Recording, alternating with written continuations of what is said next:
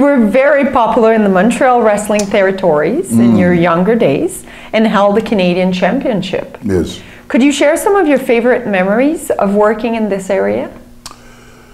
You know, experience, and I thank you for asking that question, because in this business, somebody like me, and I know there are a few, that we came from different countries, and of course with the languages, English, of course French, you know, whatever it is may be. I remember coming in here from Puerto Rico.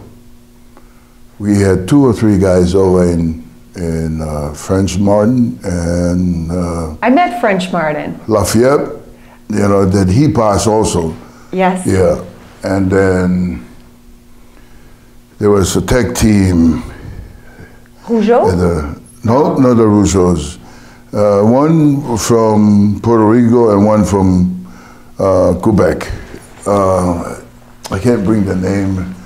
But, you know, they were there at the time that I was. So when they left Puerto Rico, and I guess I made a good expression in them, they called back that they were looking for a heel. Yeah, so, okay, you know.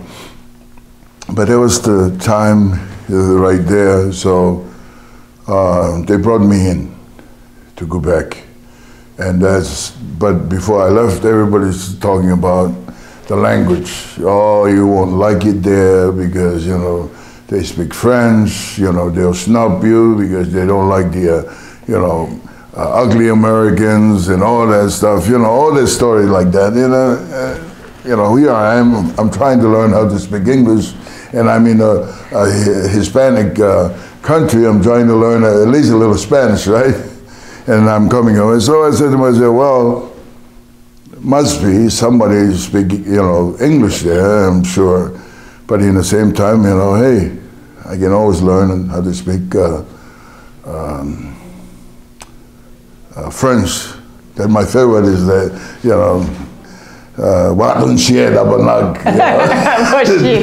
Yeah, Tarzan Tyler. I said, Tarzan, whatever I can say, you know, tell the fans it's a bad guy, you know. He said, Waton Shie Dabanak, Haku, or Tonga, whatever at the time, you know. But yeah, and that was something, you know, anybody shouldn't be afraid because of the language, because that's a lovely thing to learn, the cultures, of course, you know, they're doing. I love it there. Good. Yeah, I love it there. You feuded with Dino Bravo during during that same times. Any thoughts on his murder and how it was allegedly committed by a mob hit? I have no idea. The Rougeau told me later on. But the time I was there with him, you know, you hear all kind of stories about his uncle was, you know, with the mob and all this stuff, you know, we didn't know anything, never meet anybody, you know, that's like that. But, you know, of course, you're working with a bunch of,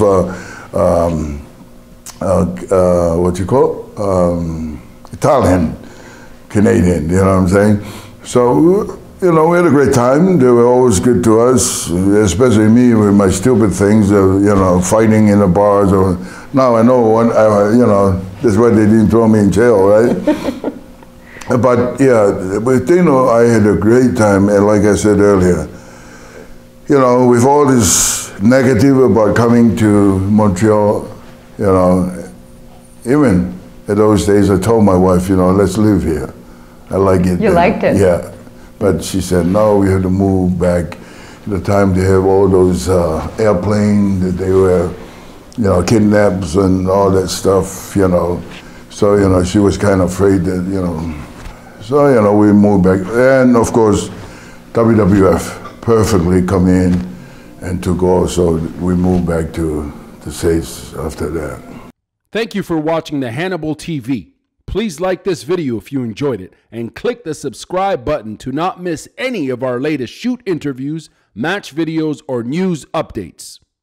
Support us on patreon.com for $1.99 a month to watch our full shoot interviews ad-free and help our channel grow. Follow us on Twitter at the Hannibal TV for instant updates.